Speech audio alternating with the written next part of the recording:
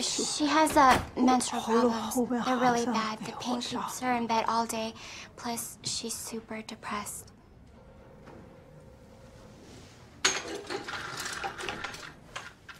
She said super depressed? She heard that birth control pills can make her feel better. She wants birth control pills for her PMS. I guess. Judging by the redness around your mom's nostrils and the tissue she's got conveniently stashed in her wristband, I'd say her problem is more likely a URI than a PMS. A URI? Upper respiratory infection. Cold. I don't think so. I also think she's got a problem with SAC. SAC?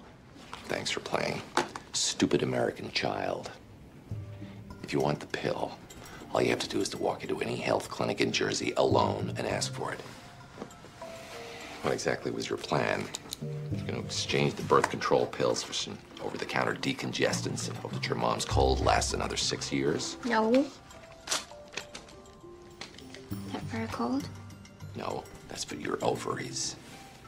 I assume you haven't had a stroke. Have you ever had a blood clot? No. Super. In 3 months, when you need a refill, take a bus to a free clinic. Don't wait around hoping for mom to get another sniffle. Not the sharpest chopstick in the drawer, is she? 哪里？我吃了药更不舒服，怪怪的。 She's been taking the decongestants, but she's not getting better. She also says What? her boobs are bigger.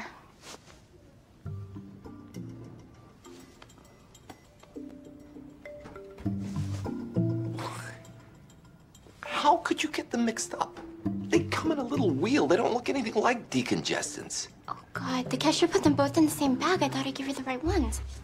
他说什么不对劲了？他说他开了错药给你。 No, you gave her the wrong pills. You speak Mandarin? I can count to 10, has to go to the bathroom, and... 恭喜你快动手了。 I'm not pregnant. We haven't even done it yet. 他在这讲什么？